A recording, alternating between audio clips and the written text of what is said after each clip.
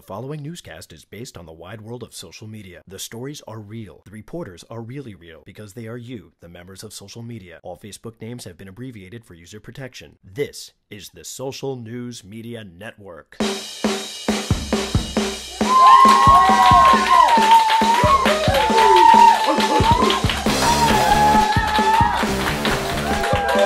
Hello and welcome to the SNM Network, the only weekly newscast written by you, the wide world of social media. I'm Colin Cosell. Where's your teleprompter? Shut up. Oh. Of course, we'll have plenty of Super Bowl 46 coverage coming up, but first, our top stories. The past week once again revolved around politics, with the main focus being on the Republican race for presidential candidacy between Mitt Romney and Newt Gingrich. Another debate was held, but we begin our coverage with a primary, this time in the often electorally challenged state of Florida, with our Twitter reporter, it's just Florida, with our Twitter reporter, the tweet of God. God is tweeting now, who said, "They're voting in Florida. That always bodes well." Luckily, there were no hanging chads or voting issues as Romney ran away with the primary. The debate, however, created quite a buzz with our Twitter reporters, including Jill Morris, who had some specific insight on Mitt Romney, saying, based on the way Romney turns his head to focus on opponents, he is part velociraptor. Jill Morris, clever girl. Jurassic Park reference. Yay. While celebrity Twitter reporter Michael Ian Black, summarized the whole debate by stating, "Solution that will please all Republicans, send Mexicans to the moon." Yeah. Who's going to do the work? Now that Romney and Gingrich have proven to be the frontrunners, members of Republican Party have started choosing sides. Former candidate Herman Cain recently endorsed Newt Gingrich, to which reporter Donald's dad tweeted, "Herman Cain endorsing Gingrich is like Count Dooku endorsing the Emperor." Star Wars. Now for business news, where Facebook CEO Mark Zuckerberg filed for the initial public offering, or IPO. Say it with me, IPO, yes, of his social media mecca. Given the significance of this move, we expected a major buzz throughout the social media community, but what we learned from reporter Mike_FTW is that nothing had really changed, or as he succinctly put it, I could give a fuck about the Facebook IPO. This now ends our coverage of the Facebook IPO. We're glad that's over. In other news, the world of social media did actually go crazy over the meteorologically unproven winter meter known as Groundhog Day. According to Twitter reporter Webby2001, the holiday has gotten a little bit out of hand, as he said, "I'm saddened that the crass commercialism of Groundhog Day has obscured its deeply religious meaning. Today, I'm spending it with family." Groundhog Day is the new Christmas. It's great. While some of our reporters came up with their own spin on the holiday, as Twitter's Cornlog said, Punxsutawney Phil Spector just came out of his hole and killed a prostitute. The following day, however, was named after internet meme The Honey Badger. It was called February 3rd, the Honey Badger Day. There's a picture of the Honey Badger with a quote that reads, "While somewhere in Philadelphia, his distant cousin Phil is concerned about whether or not there will be 6 more weeks of winter, the Honey Badger rests comfortably in the knowledge that there will certainly be 51 more weeks of not giving a shit." That's right, Honey Badger don't give a shit. The start of February also marked the start of Black History Month. One of our reporters, Twitter's Eli Braden, had a special message in honor of the month saying, "Happy Black History Month to Kim Kardashian's genitals." Oh. Special notice, the Social News Media Network and its employees do not endorse Eli Braden's special message about Black History Month. Gotta keep all the viewers happy. Now it's time for this week's Trendy McTrenderson.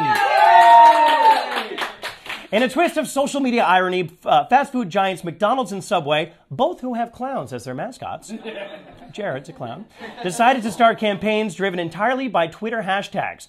Mickey D's wanted people to share their heartwarming stories regarding the world's largest fast food chain with the hashtag McDStories, while Subway wanted people to trend the hashtag $5 footlong.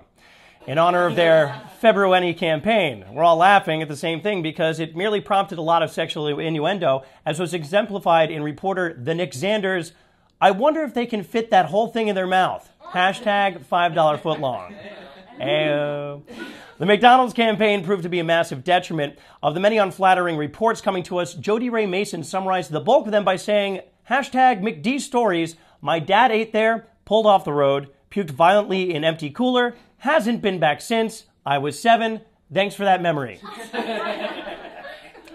I'm loving it. Another trendy McTrenderson was a picture of Sarah McLachlan with an adorable dog from her highly depressing ASPCA ad campaign. One of our brilliant reporters out there decided to take a screen grab and write, "Hi, I'm Sarah McLachlan, and I'm about to ruin your whole f***ing day." In the eyes of the... Are we sad yet? That's fine. It's now time for sports! In what easily could have been one of our leading stories this week, the United States of social media was all aflutter about the hashtag big game, aka Super Bowl 46, between the New York Giants and New England Patriots. Before the game, however, many people were posting about Animal Planet's Puppy Bowl.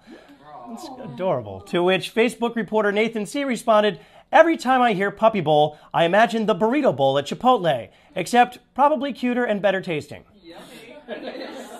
We do not condone the eating of puppies, Nathan. The Puppy Bowl also provided our news crew with some interesting observations, such as SNM's very own Nick Regia, who noted, "Summary of Puppy Bowl 8, dogs still don't understand the concept of football." And probably never will. While Yay Sarcasm, love that handle, reported, "Just once I want to see a dog throw a challenge flag and then smoke a cigarette." Smoking dogs are adorable. Even the adorable hamster blimp got some coverage as Twitter's Johnny D41 observed, "Blimp hamsters are the Ryan Seacrest of the animal kingdom." Sorry, Seacrest.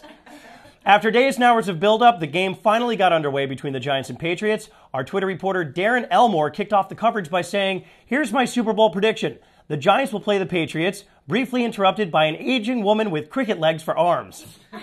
That's Madonna he's talking about. While Borowitz's report astutely noted, definition of the Super Bowl, gigantic people taking forever to move forward, which is also the definition of Walmart.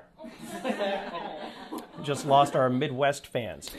Reporter Rob Delaney kept our other Twitter reporters in check with the following: "If you tweet about anything other than the Super Bowl over the next 3 hours, you are literally worse than Osama bin Laden." Yeah, America.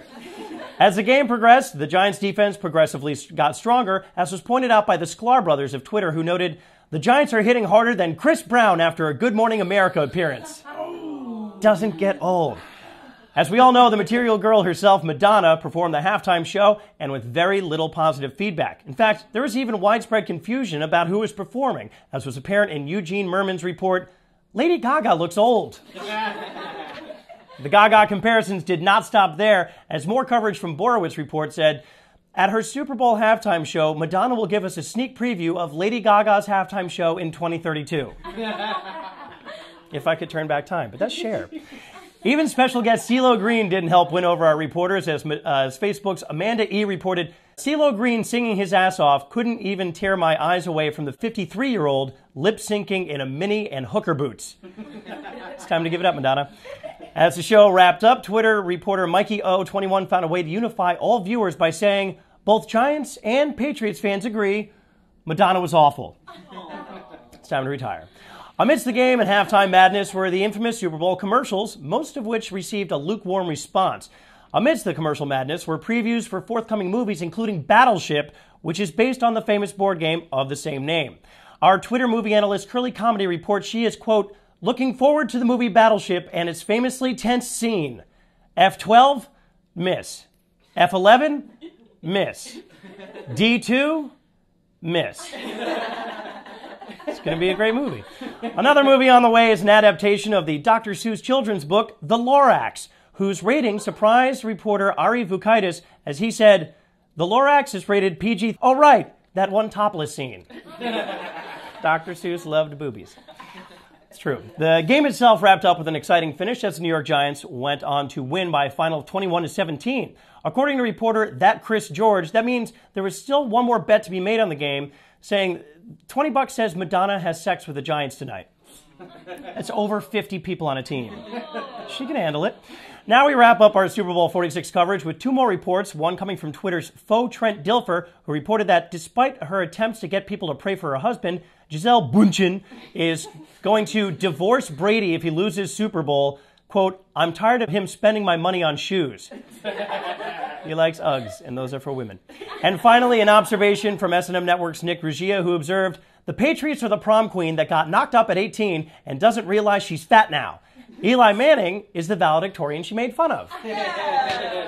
And that's going to do it for our Super Bowl coverage, and that's going to do it for this week's SNM Network Report. Be sure to tune in next week for more of the top stories as reported by the wide world of social media, as well as to find out if you are one of our reporters. And if you'd like to be a contributor, take a screenshot of that funny Facebook update or tweet you see and send it to us at snmnetwork2012@gmail.com. On behalf of all of us at the SNM Network, puberty hits again, I'm Colin Cosell reminding you to watch what you say, because we are... Where's your teleprompter? Your mom's a teleprompter. Oh.